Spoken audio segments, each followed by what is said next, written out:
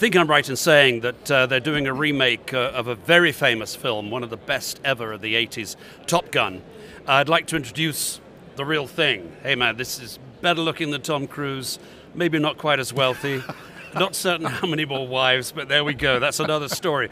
But his name is Brian Brurud. I'll just call you Brew like everybody else does. Yes, sir. You were a fighter pilot, a Top Gun pilot in the US Navy. Tell us about your experiences. It was the biggest life-changing dream you could possibly imagine that actually came true. I'm originally a horseshoer that went to and completed college with a degree in geology, but in the mid-'80s, oil plummeted down to $6 or $7 a barrel, and figured I needed to find another job, so I applied to the Navy to fly off aircraft carriers, and by some act of God, they accepted me, and the rest of it, as they say, is history. Now listen, was Top Gun anything like reality? There are two things that are true from that movie, Top Gun.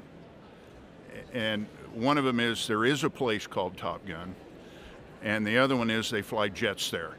Everything else is pretty much fantasy, and it was more closer to a Hollywood musical than it was the reality of it. But it sure was fun to watch, wasn't it? I'd like to bet that no matter how ridiculous it was, I bet you've lived a few evenings, good evenings off the back of it, right? Oh, no doubt. Yeah. No doubt. Look back on it, and I mean, there was hardship and family separation on it, but it was truly living a dream and an education beyond any I could imagine. And probably the most rewarding part of all of it was the people that I had the privilege to work with and serve with. And that goes from the officer corps down to the entry-level boot troops that would come on board. The finest people in the world, most diverse crew force you can imagine, that come from all gamuts of backgrounds, and some of them quite challenging, which made them all heroes in my mind to overcome that adversity. One thing I possibly will take from the movie that I'd like to suggest to you is that no matter how adversarial one may be in one's private life with some of one's colleagues, the fact is when the chips are down, when the hammer's down, you work together and you fight together as a unit.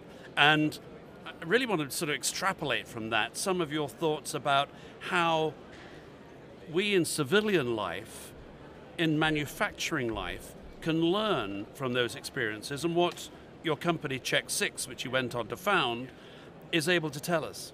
Well, that's a really good question. I think what bound everybody together was a sense and a purpose greater than ourselves. There was a mission. There was something of higher calling that benefited more than just being in a really fast airplane and going whee while you're going down the catapult. It really was a calling in which you were devoted and dedicated to accomplish that mission, which was essentially preservation of life and security for free people all over the world. Now how does that relate to manufacturing? Well, let's look at what manufacturing does, shall we? I mean, you look around this exhibit hall here, and you see automation, you see the integration of that automation with humans, that at the end of the day provides goods and services that makes this world better. It allows us to do things that we never thought we could do before. It allows us to conquer space and take advantage of that. It allows for people in third world countries that are challenged at the moment and have been for millennia. And it's giving them opportunity and an opportunity to join a broader race of human beings that their core values are in freedom and all of those things that freedom brings, and which is opportunity first and foremost. So I think the two are so similar, and probably one of the single greatest values that comes out of that is leadership and leadership development of those that created the circumstance we have right now, as well as those that are going to probably improve on that. I'm going to pick you up on something, because while I would subscribe as an individual to all you've just described yourselves about the sense of mission, around the beauty of bringing people together to make things, to change the world, to create a better world. If you're working in a metal bashing shop somewhere in the West Midlands, right?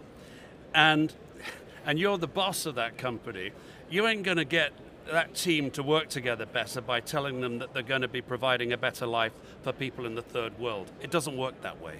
There's a number of things that motivate people, and especially with the younger generation out there, millennials and others, that at one point I kind of scratched my head about, but really I think they may have part of it more right than others, which is they want to be valued. They want to know that there's a sense of purpose behind what they're doing that is greater than their own, which kind of goes back to the previous point. And I may disagree with you a little bit on that message of a greater purpose being outside of Midland, Texas, or wherever that shop may be, that I think given in the right context, they would see that what they're doing is certainly helping to change the world and improve it.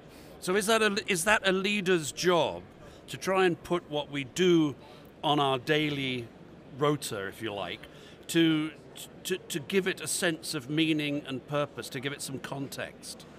Well, I think that's probably part of it, because certainly a paycheck has its limitations if that's the only thing you're working for. Now, we all obviously need that to meet our commitments and provide for our families and so forth, but money alone is really has never been that much of a motivator for me, so it's kind of hard to, and I appreciate and like broader challenges, and I think most people in the free world do, and certainly there's a thing in manufacturing, that entrepreneurial spirit, regardless of how big or small it is.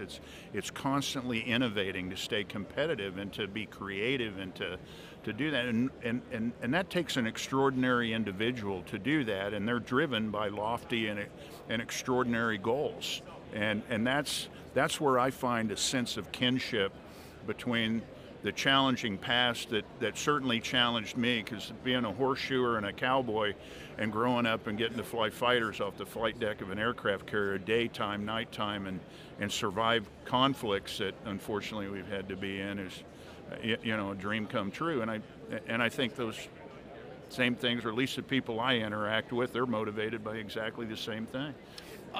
Are leaders born, or are they forged in other ways? Are they created? They absolutely are. Both. All right, I get it. Well, I think the real answer to that is there are some like an athlete, like the athletes that come out around the world that are just unbelievable. There's some that by divine providence are given skill sets.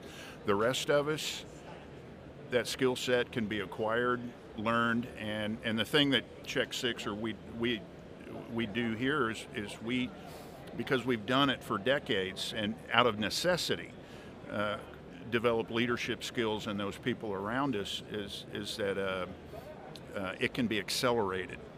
So I think that's enormously optimistic, because I think what it says to the owner of a small manufacturing business who may say, "Come on, I can't be a great leader in the Brian Brurud's mold." You don't have to be. You can be a great leader in your own environment, and you can acquire those skills, and you can help the people around you develop in ways they'd never imagined if you have the right training and understanding. There is a return on investment that borderlines on priceless for developing your people.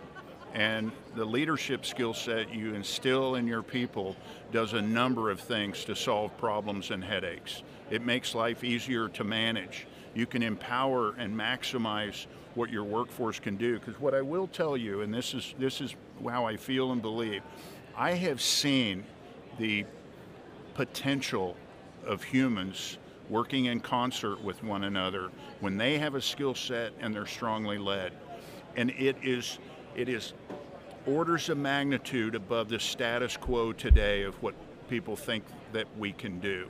And properly led, properly groomed, and it's a rounding error of an expense given the return on investment you get out of that. And that is what Check 6 also brings to the table, is that very thing. And it's a promise because we know we can do it, and we do it every single day. Well, I find it enormously inspiring because I know from personal experience when men, women come together with a sense of ordered purpose and are led well, you can move mountains. So I buy into it big time. Bru, it's been a great pleasure to talk to you. I shan't mention Tom Cruise ever again, I promise.